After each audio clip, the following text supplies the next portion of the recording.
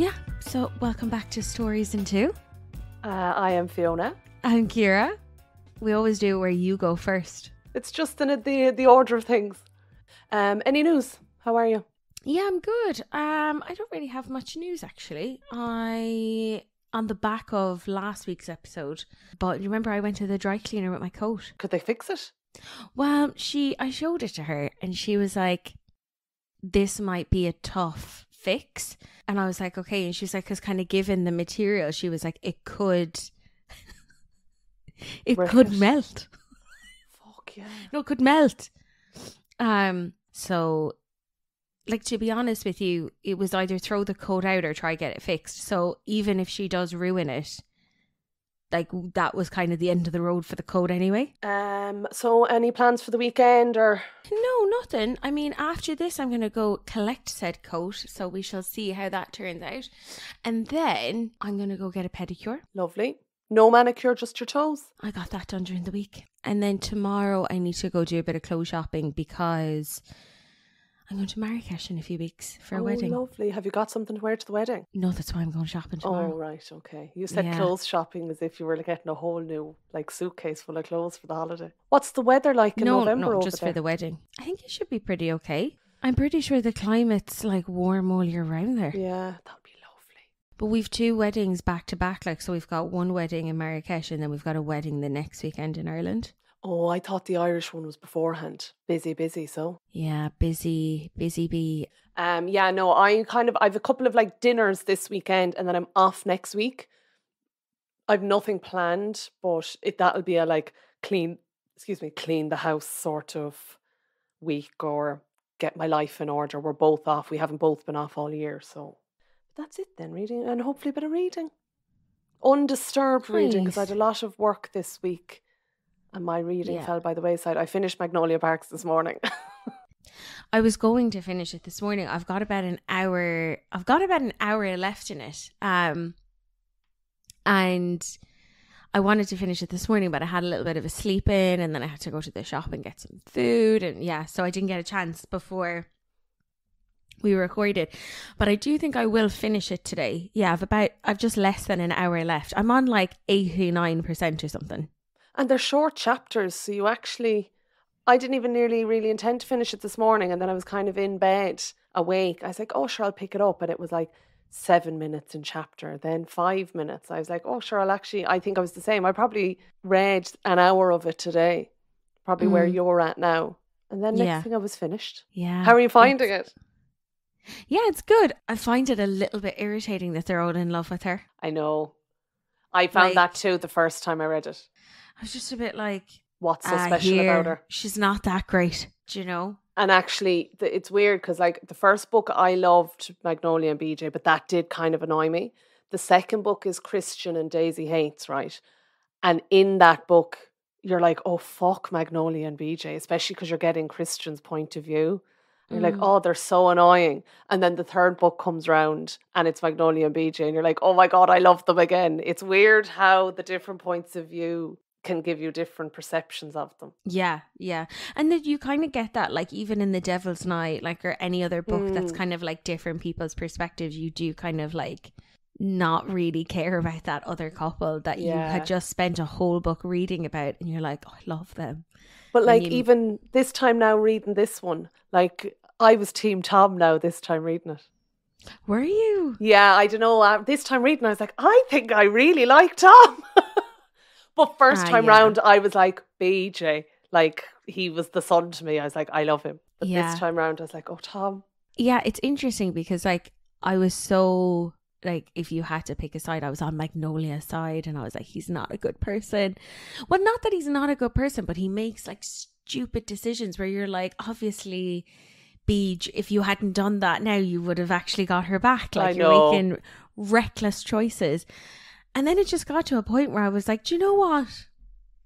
I can understand why he's doing what he's doing. But this is it. He's claiming she's hurting him as much as he's hurting her. It does get to the point where you're like, actually, Magnolia, you're kind of playing with people here as well. Yeah, because fair enough, he's sleeping with loads of people, but she's getting boyfriends. Yeah.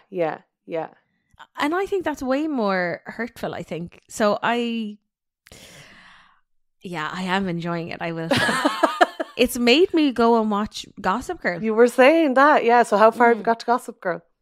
I watched, and I had I think I got through 2 episodes this morning, just like having it on in the background while I'm pottering around. She is Blair Waldorf though, isn't she? Oh yeah, but I think because I watch it on my phone as well, I can easily bring it around with me and watch. Oh yeah. Like I'd have it on when I'm in the shower and everything. I watch everything in the shower. Yeah, just put it on the sink. Rest it up against the hand wash. It's perfect. I'm on season 1, episode 14. Oh, grand. Sure, you only started that this week, didn't you? Yeah, I throw on a few episodes if I was doing a bit of admin and stuff. And I was going to start a little series. I did actually make 2 notes, I think, on it, and then I gave up. I have a note on my phone. Gossip Girl. All the times Dan being Gossip Girl didn't make sense. Oh, yes. And are there some already? Yeah, well, I only noted 1, and then I kind of gave up, but it was season 1, episode 1. Gossip Girl reported that Chuck and Jenny were getting together at the same time he was on his date with Serena. Wasn't possible. How could he have reported that? No, that definitely was not a day 1 always planned. See, I don't know, right? Because now rewatching it, I haven't watched it. I've watched random episodes. Like I'd pick it back up, but I'd go straight into like season 5 or I'd go into season 3 or so this is kind of maybe my first time fully going back to the beginning and with the conscious effort of like rewatching it all. So I am kind of looking at it knowing, first of all, that Dan is Gossip Girl. Okay, spoiler alert. That Dan is Gossip Girl. And secondly, I can't remember what my second point was there, but like knowing that. So you're kind of looking out for signs. So there is a lot that doesn't make sense.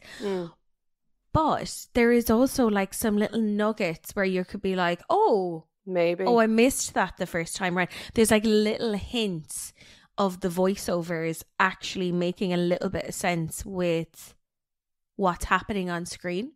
Okay, I'm just going to look up here because it's in the Gossip Girls was a book first. Yeah. So I'm going to be like, who was Gossip Girl in the book? So I don't know. I'm looking at it through the lens of knowing it's Dan, but there could be a million situations where they allude to it being Chuck or they allude to it being Dorota. I'm only kind of looking at it with them knowing it's Dan. Gossip Girl in the book series. The book leaves the identity shrouded in mystery. Yeah. So it was never... I did think it was a shocking twist though at the time. Oh, 100%. And then also, you know, with his whole kind of thing being like, it's a love letter to my friends and blah, blah, blah. Like, it wasn't always a bit of a love letter, You Dad. were awful to them. Do you know? So I'm like, I feel like it was a little bit poorly executed. Like I wanted more explanations or I wanted more. I can't remember it, to be honest, but I don't think we got enough. Like, it was almost like, oh yeah, and then it's Dan, and then the series ends, and that's How many series were there? I want to say 6, but let me double check it. Oh yeah, 6. 6, okay. Sorry, the description for the last I can't remember every storyline, but like after a run-in with Bart, Blair is concerned for Chuck's safety and devises a plan with Serena. I thought Bart died. Did he die was he died and not dead? I'm just thinking now, did it come out that he actually wasn't dead in the end? Yeah. And he went into like... witness protection or something? No, I could be completely making that up, but I... but I feel like that kind of rings a bell.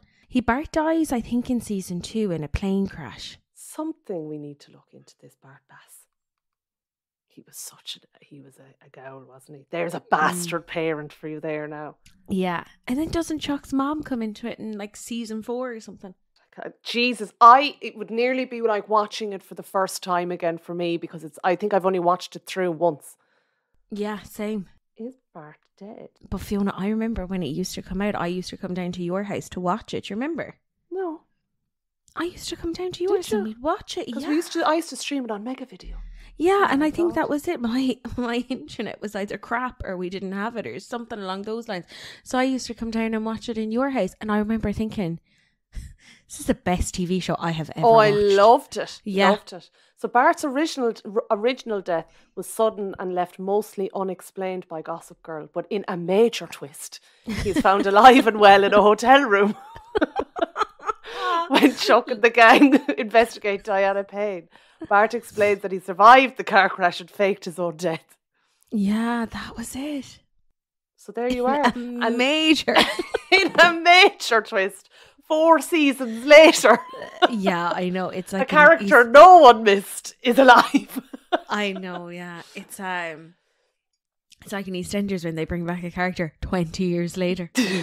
Did you see the TikTok about the shock in people from people in Coronation Street when someone mentions London, and it's a load of them being like, London? I'm going to London. It's like, London? I know. So good. But yeah, so like Magnolia Parks is very much like Gossip Girl meets Made in Chelsea. High society, rich kids do whatever the fuck they like. No jobs. They work when they want to. Their parents are rich. They do what they like. They treat people like absolute garbage. I don't think they're that bad though. Oh, I'd say the boys. But sure, the way the boys are with all the girls they're getting with and stuff, I'm like... Yeah. But I also think... I feel like it's a nice version of that kind of snobby Chelsea people. Like, I don't think they're that bad, actually. Like, the reason I love it is I actually think it's funny. Like, I love the over dramatics. Like, and I love like Magnolia. I love her whole personality, the way she is. Like, there's one point, and is it Marcelli is like, Magnolia, can we talk in the kitchen for a minute? She goes, absolutely not. Yeah. I don't know why, but I just found that so funny. So you'll have it finished today. I'll await your final review. So I finished it this morning. 5 big stars, second time round again. So tell me this, riddle me this. Book 2 is about Daisy and Christian. So it's actually Daisy, Christian and Julian, Daisy's brother. There's 3 POVs in book 2. Now, most of it is Christian and Daisy. Most of it is Daisy, really. But there is, and like book 3 then is Magnolia and BJ. And then book 4 is Christian, Daisy and Julian again, is the way it works. So like, I definitely didn't read book 2 as quickly. And there are similar sort of, the storylines aren't completely dissimilar. Like, Daisy has an ex-boyfriend that's like her BJ sort of a thing.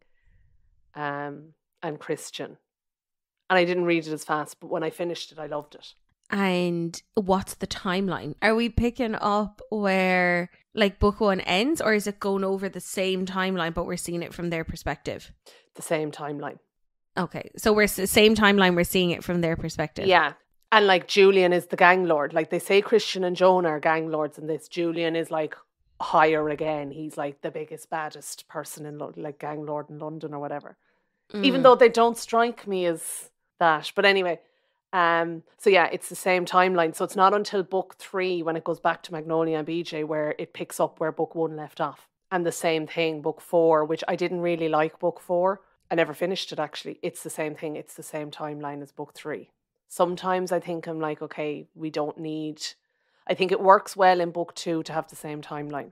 But it didn't work well in book 3 in book 4, if that makes sense. Okay. But that's it. So I await I'm going to assume review. I feel like I can kind of predict the ending of book 1 and then it's going to end up in some form of a cliffhanger. Will you have time today to finish it? Yeah, I'll bring my Kindle while I'm getting my pedicure, I reckon. Oh, grand. Perfect. Yeah. And then, and I'm not doing anything this evening. Yeah, so I read that. And then also this week I read another book. Well, I listened to it because I'm doing Sober October. I think I told you this. So I wanted to read a book that was a little bit like the joys of like sober living. Fair enough. So I was like, just to kind of keep me motivated and all of that. So I ended up reading a book called, it's from Bryony Gordon. Have you heard of her? No. So I feel like she's a little bit like one of those like London literary heads, like a bit like Dolly Alderton or Elizabeth Day loads of books out, loads of podcasts, like all of those kind of stuff. But she has this book called Glorious Rock Bottom. And it's basically kind of her realizing that she was an alcoholic and gave up drink, but it's kind of that process of going to rehab and all of that. Like, I mean, not that I'm in any way that way, but like, you know, I just saw loads of reviews on it and I was like, oh, this could actually be a bit of an interesting read. So Inglorious Rock Bottom, Bryony opens up about toxic 20-year relationship with alcohol and drugs and explains exactly why hitting rock bottom for her, a traumatic event and abrupt realization that she was putting herself in danger time and time again, and how this saved her life. Known for her trademark honesty, Bryony relives the darkest and most terrifying moments of her addiction, never shying away from the fact that alcoholism robs you of your ability to focus on your family, your work, your health, your children, and yourself. And then a chink of light as the hard work begins: rehab, AA meetings, an endless, tedious, painful self-reflection.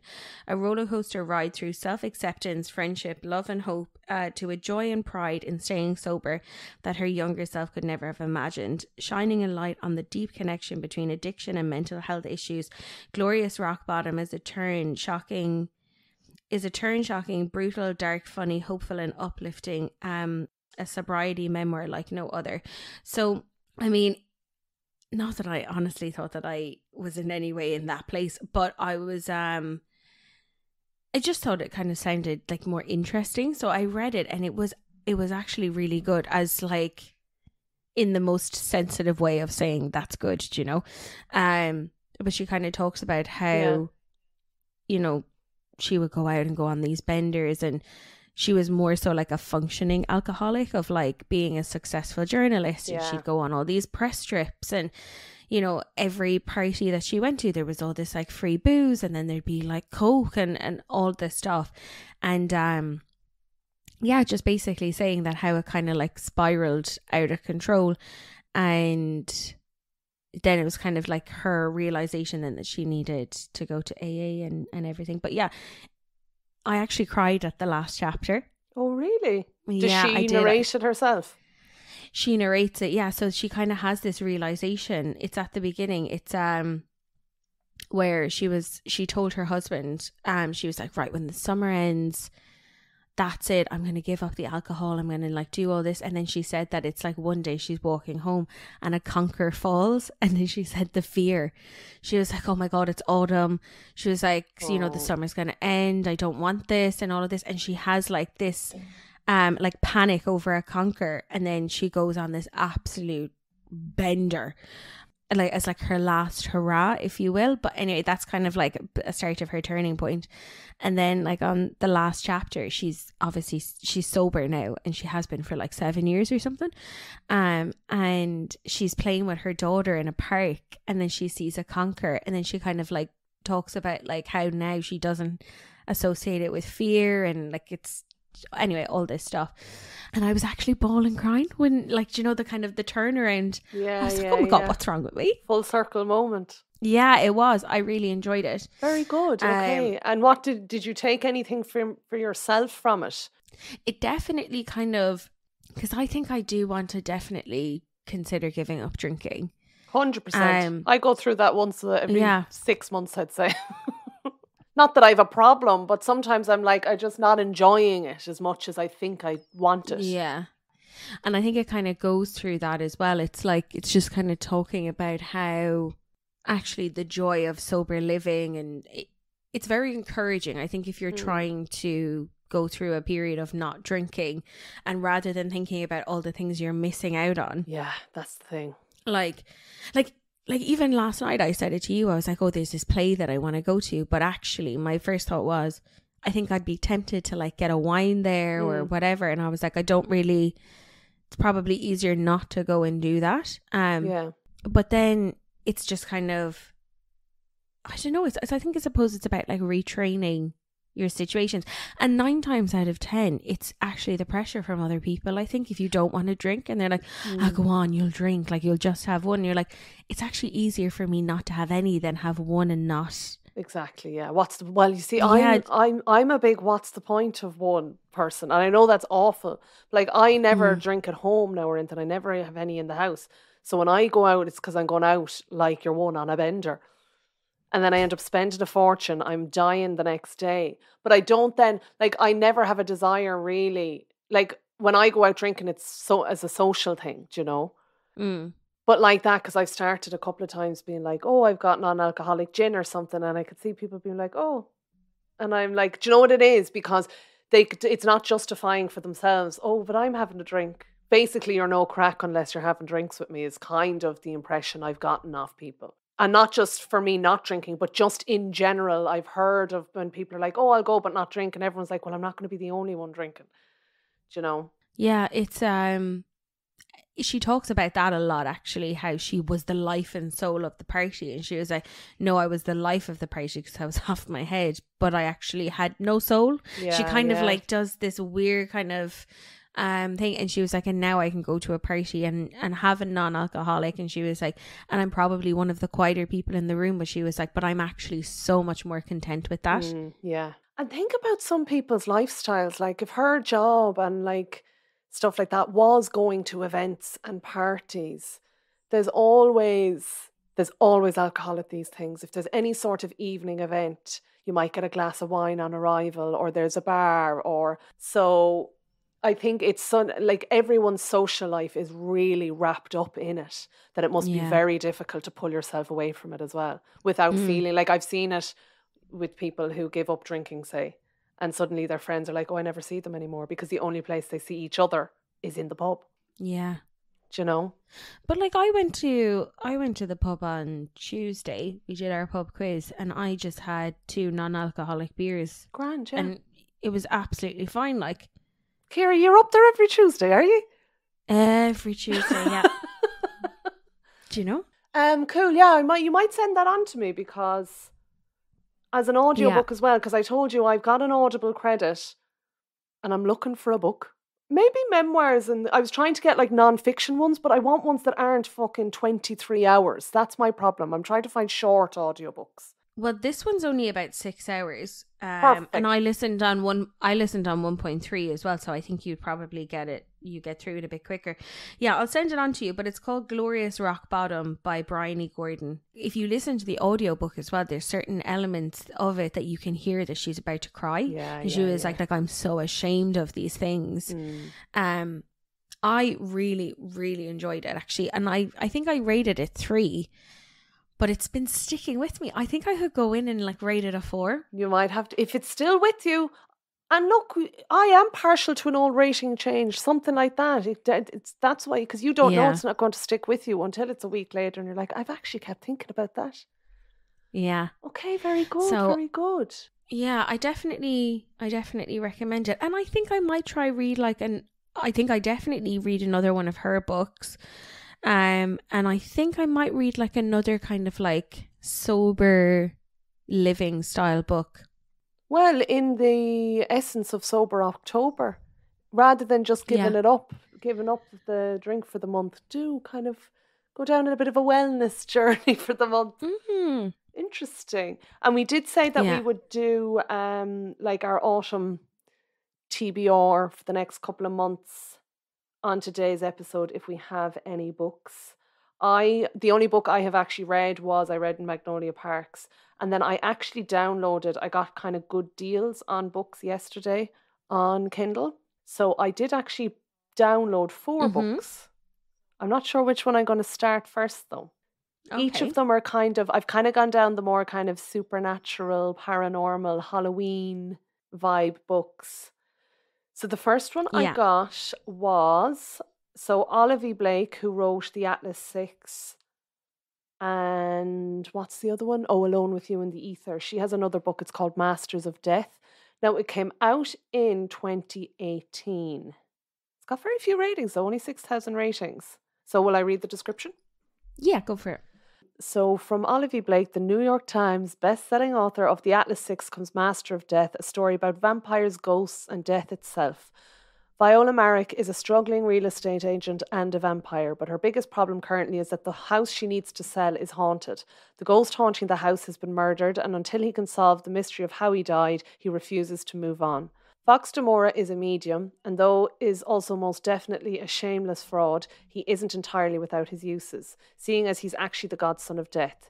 When Viola seeks out Fox to help her with the ghost-infested mansion, he becomes inextricably involved in a quest that neither he nor Vi expects or wants. But with the help of an unruly poltergeist, a demonic personal trainer, a sharp-voiced angel, a love-stricken reaper, and a few high-functioning creatures, Vi and Fox soon discover the difference between a mysterious lost love and an annoying dead body isn't nearly as distinct as they thought. And then it just says, also from Olive E. Blake, Alone with You in the Ether, and The Atlas 6 and The Atlas Paradox. So I think it sounds, dare I say, like a fun book. A fun little Halloween read. kind of paranormal, vampires. If there's vampires in it, I want it. Yeah. And I actually, do you know what? I think when I finished The Atlas 6, I saw the description for that at the back of the book. Like also from Olive E. Blake. And then I remember thinking like, oh, that kind of sounds good. And then I never actually saw it anywhere. Yeah. So I downloaded that yesterday. It was only a couple of euros. So you've probably seen this one around. And I think I got it for 86 cents. Joe Riley Sager, The Only One Left. Have you seen that cover? No, I've heard of her though. Yeah, so Final Girls is another Riley Sager book that I read. And that was the one where the main character, she survived. Oh yeah, so Final Girls are like in a slasher movie, say Scream. The final girl is the girl that survives at the end. So this book was Final Girls. She was one that all her friends had been murdered by some mad killer in like a killing spree, and she had survived. And then she had there had been a few other girls like her in similar situations, and it went from there. It was okay. I think I gave it 3 stars, but it just wasn't groundbreaking, really. I think Anna read that and she hated it. Oh, really? Anna's big into thrillers. Yeah, I think she gave it. Yeah, she is, and I think she gave it 2. She was like terrible. Oh, really? So I saw her rating. I saw her rating on Goodreads, and I took a screenshot and I sent it to her, and I was like, "Not a fan." And she was like, "Don't talk to me about that book." Oh, gas. So this one is from the same author, Riley Sager, but I think it only came out this year. It literally came out in June, yes. Yeah. So, and it's a 4.18 with 91,000 ratings. So, so the description of this one then. So, at 17, Lenora Hope hung her sister with a rope. Now reduced to a I know, it's a bit. Whoa. Jesus. Now reduced to a schoolyard chant, the Hope family murders shocked the Maine coast one bloody night in 1929. While most people assume 17-year-old Lenora was responsible, the police were never able to prove it. Other than her denial after the killings, she has never spoken publicly about that night, nor has she set foot outside Hope's End, the cliffside mansion where the massacre occurred. Okay, so it's now 1983, and home health aide Kit McDear arrives at a decaying Hope's End to care for Lenora after her previous nurse fled in the middle of the night. In her 70s and confined to a wheelchair, Lenora was rendered mute by a series of strokes and can only communicate with Kit by tapping out sentences on an old typewriter. That sounds freaky. Yeah, it does. Big, creepy mansion. One night, Lenora uses it to make a tantalising offer. "I want to tell you everything. It wasn't me," Lenora said, "but she's the only one not dead." As Kit helps Lenora write about the events leading to the Hope family massacre, it becomes clear that there's more to the tale than people know. Shocker. Yeah, there's always a secret. But when new details, always new details. Yeah. But when new details about her predecessor's departure come to light, Kit starts to suspect Lenora might not be telling the complete truth, and that the seemingly harmless woman in her care could be far more dangerous than she first thought. That kind of sounds creepy. So maybe Riley Sager does write that sort of dark thriller, horror movie style books. Yeah. So yeah, I think I got that for like 89 cents yesterday as well. Perfect. Your turn. Oh yes, so I had a book for you. So, first of all, this next book, I was absolutely drawn into it by the cover. Oh, lovely, yeah. I don't know, there's something about that cover. I feel like you've shown me that before. Yeah, maybe. My Last Innocent Year by Daisy Alpert Florin. So I probably did talk about it before because I marked it on my want to read in February. Okay. But I do feel like I want to read it soon. Okay. Yeah, like I think I want to read it in the next few weeks. I think the reason I held back on it is because it felt like an autumn read. Fair enough. Yeah. Yeah. That makes sense. So a deeply resonant debut novel about the non-consensual sexual encounter that propels one woman's final semester at an elite New England college. I mean, come on. Into controversy and chaos, and into an ill-advised affair with a married professor. It's the winter of 1998, and Isabel Rossin has one semester left at Wilder College, a prestigious school in New Hampshire with a wealthy elite student body and the sort of picturesque buildings college brochures were invented to capture. I mean, there's a lot going on here that are ticking boxes. Yeah. The only daughter of a Lower East Side appetizing store owner, Isabel has always felt out of place at Wilder, and the death of her mother shortly before she arrived on campus left her feeling unmoored in a way that's proven hard to shake. Now, right as she's coming to believe she's finally found her place, the fallout from a non-consensual sexual encounter with one of the only other Jewish students on campus leaves Isabel reeling. Enter R.H. Connolly, a once famous poet and Isabel's married writing professor, a man with secrets of his own, always secrets of their own. Connolly makes Isabel feel seen, beautiful, talented, the woman she belongs to becoming, she longs to become. His belief in her ignites a belief in herself. The two begin an affair that shakes the foundation of who Isabel thinks she is, for better or for worse. Set against the backdrop of the Clinton and Lewinsky scandal, My Last Innocent Year is a coming-of-age story about a young woman on the brink of sexual and artistic awakening, navigating her way toward independence while recognizing the power, beauty, and grit of where she came from. Timely and wise, it reckons with the complexities of consent, what it means to be an adult, and whether or not she can outrun her bad decisions. There you go. Very well, dark academia through and through. And now that's why I was like, it's an autumn read. Yeah, definitely. So I actually tried to get that on Audible a week or so ago. It's not available, so it's going to be one that I think is for the Kindle. Very good. So what's it called again? My Last Innocent Year? Yeah, by Daisy Alpert Florin. And it only came out this year as well.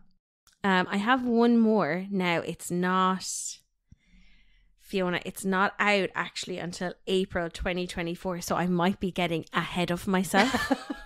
My autumn TBR 2024. No. Next year's autumn TBR. But I suppose like... You've added it to your TBR, I suppose. I've added it to my TBR. Because I feel like I have to give a shout out because it was put onto my agenda this week, or my radar, whichever way you want to put it. And it is the fact that Chloe Walsh will be releasing the next installment of The Boys of Tommen, Book 5, Taming 7. Taming 7? This is about Gibbsy and Claire Bear. And I am itching. Do you know what though? Like by the time it gets to that, so that's what book 5. So there'll probably be the best book. I find that later in the series when you already kind of have a bit of like, you know, those characters already. So for some reason you already have an emotional connection. So their story ends up becoming your favourite one of them. Yeah. Yeah, so you've got Gibbsy and Claire Bear. And they've been teetering on the edge of like all 4 books so far. So like, you know, and what I quite liked about it is obviously you get Johnny and Shannon in the first 2 books. And then you get Joey and, geez, I can't remember her name anymore. Aoife? The girlfriend in Aoife, that's it. Aoife Lynch. Or no, it's Joey Lynch. Joey Lynch. Yeah, I can't remember. Yeah, and then, so then actually when you moved on to Joey and Aoife in those books, you kind of see a different side to Gibbsy in that one. So yeah, I think it's going to be great. But it's not out until April, but I'm going to give you a little bit of the description. Okay, so the all-new 5th book in Chloe Walsh's heart-wrenching and angsty Boys of Tommen series, following the long-awaited love story of fan favourites Claire and Gibbsy. She's the quintessential sunshine girl, he's a lovable class clown. The storm clouds are rolling in and this Tommen boy is about to get serious. Tommen's cheeky lad, Gibbsy, is a comedian at heart, and underneath his happy-go-lucky nature lures a broken boy tortured by the events of his past.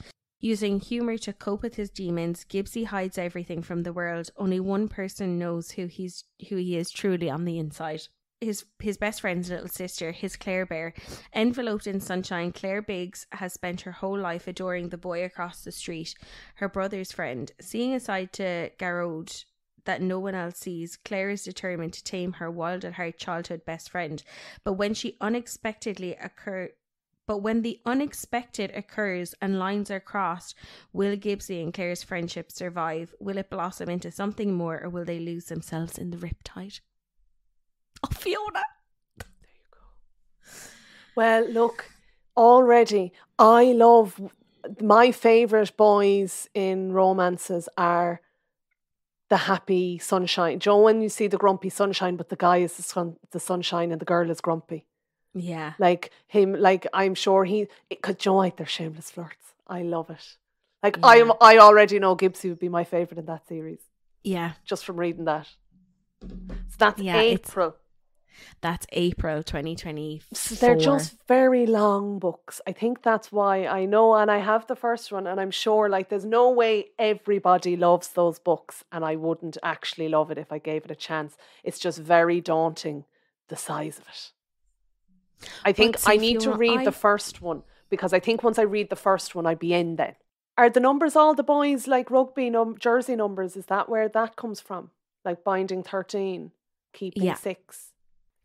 So yeah, I think with the first one, it's Johnny's rugby jersey, and then in the second one, it's Joey's hurling jersey number. Oh, he's a hurler. Love that. He's a hurler. Yeah, he's a hurler.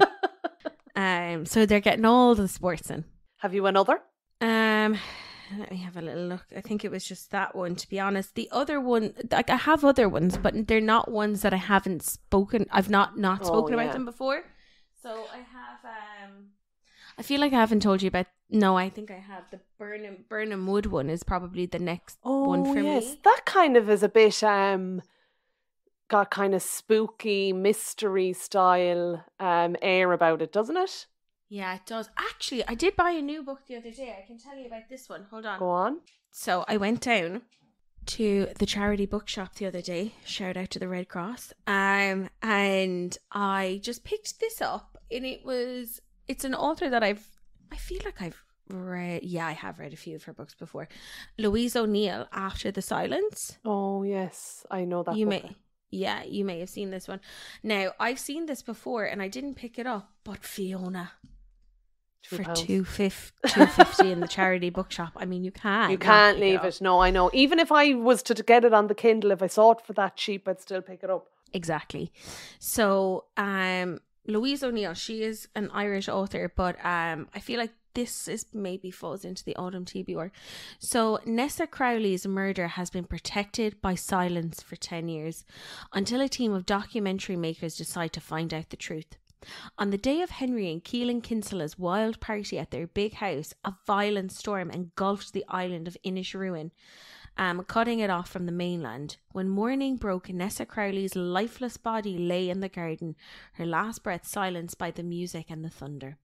It was impossible to get off the island that night. The killer couldn't have escaped Inisheruin, but no one was charged with the murder.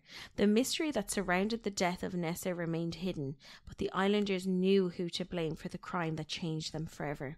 10 years later, a documentary crew arrives there to lift the lid off the Kinsella's carefully constructed lives, determined to find evidence that will prove Henry's guilt and Keelan's complicity in the murder of beautiful Nessa. In this bold, brilliant, disturbing new novel, Louise O'Neill shows that deadly secrets are devastating to those who hold them close. Irish backdrop. A secret, a mystery, a long secret, if you will. A tightly kept secret. What did it say? 10 years? 10 years of a very creepy good little town. Although it's a hardback book, Ciara. Yeah, but I don't mind that. That's true. I do not mind that. That for me, let's look at some of the reviews. Oh, hold on, sorry. Marion Keyes said, elegant, assured, gripping and moving. It's her best book to date, and that's really saying something. Elizabeth Day, After the Silence is gripping, clever and beautifully written. O'Neill has a gimlet eye for the telling detail. Chillingly good. Liz Nugent, who wrote Strange Sally Diamond. You should read that, actually. This is a superior psychological thriller, absolutely gripping, intriguing, and superbly written. A compulsive read. And Cecilia Hearn, I raced through it, guessing until the very satisfying end. All I thought of there was someday, Ciara, it'll say stories in 2, and it'll be one of ours on the back of that book. I know. Well, it will. But I think Louise O'Neill is a bit of a darling in the Irish literary circles as well. I've read a few of her books, I think. Let me go on and have a look. I haven't read any. You definitely have, because you've spoken about them. Oh, yes. Almost Love. And Asking for It. Yeah, I've read 2 of her books. And I actually really enjoyed those 2. Yeah, so I'm going back for a 3rd. I do think I'll read this. Well, I'm like, I'll read it soon. It'll be season 6. And I'll be like, I've just started after the silence. Fuck it, sure. But we're mood readers. Sometimes you're like, you've great intentions. What I find, you've great intentions while you're reading a different book. And then you finish that book and you're like, maybe I won't read this one. I know. I feel like, well, look, let's call a spade now. I'm probably going to go on to the second Magnolia or the Daisy Hates book, and I'll probably stay in that. Do you think you will? Yeah, probably. I'd say so. I mean, because they are long, and they're long enough though. They're not short books. Yeah, but like, what's long? Well, they're 500 pages. Yeah, but that's fine. Oh, I wouldn't consider that a very long book. I think it's long enough, but yeah, no. Like, to me now, if it was 1,000 pages, I'd be like, that's more daunting. Well, obviously. Yeah. But I got one other book then yesterday when I had it on my TBR, and I actually got it for, I think, £3 on the Kindle. So it's the 3rd of the ones I downloaded yesterday. So it's called The One by John Mars. Yeah. So it's 4.11. When did this come out, actually? I think it came out in 2018. So how far would you go to find the one? A simple DNA test is all it takes. Just a quick mouth swab, and soon you'll be matched with your perfect partner, the one who you are genetically made for. That's the promise made by Match Your DNA. A decade ago, the company announced that they have found the gene that pairs each of us with our soulmate. Since then, millions of people around the world have been matched, but the discovery has its downsides. Test results have led to breakup of countless relationships and upended traditional ideas of dating, romance, and love. Now, 5 very different people have received the notification that they've been matched. They're each about to meet their one true love, but happily ever after isn't guaranteed for everyone, because even soulmates have secrets. More secrets. I think we've got a bit of a theme this episode.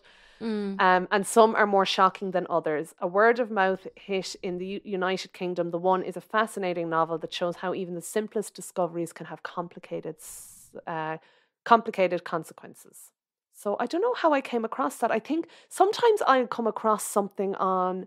Do you ever find that if you come across a video on TikTok of a book that you've never seen before, so you're instantly interested in it? Yeah. I was like, oh, I don't know that one. And then I looked it up, and I did actually kind of like the premise of that. It's kind of a Black Mirror style premise, which I find is always an interesting kind of dynamic. So that's the 3rd one. I think I paid £3 for that on the Kindle. So what did you say that was called? It's called The One by John Mars. Okay. Totally original, smart, and thought-provoking. And it's now a Netflix original drama. There you go. Okay. I don't even think I've seen that on Netflix. No, either have I. So that would be my final...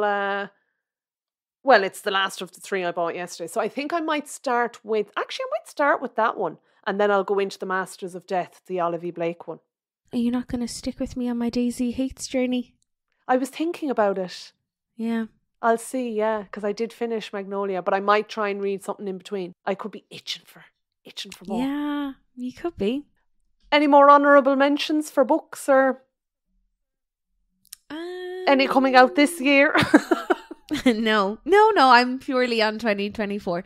Well, do you know, another one, obviously on the back of last week's episode, will be the second... Oh, of course! 4th wing, like Iron Flame. That's obviously going to be a big one for us. Well, for me, maybe not you. That's in November. I'll read it anyway, yeah. So I suppose that's kind of an honourable mention. Lovely. The only other one I have that I downloaded because I got it on Kindle Unlimited, I don't have to go through the whole description or anything in it, but The Very Secret Society of Irregular Witches. So I think it's supposed to be kind of like a cozy rom-com sort of, like the X-Hex Yeah. is what I get. The first sentence is a warm and uplifting novel. So there you go. Okay. Yeah. And it's got 4.17 out of 93,000 ratings. And I did get that on Kindle Unlimited. So that is also on my Kindle. Lovely. Lovely stuff. Okay, will we wrap it up? I think we should. Follow us on all our socials. Instagram, TikTok, Stories in 2. Email us at storiesin2@gmail.com. If you did like Fourth Wing, go back and listen to our book club episode. We did that last week. Come back next week for more book chats. Let us know what's on your TBR. Let us know what's on your TBR. Book or ones you've read that you've loved that you think we should read. Yeah. Always looking for recommendations. Yeah, share the Rex. Exactly. Okay. It was nice chatting to you, Kier. Yeah, you too. And I will talk to you soon. Bye.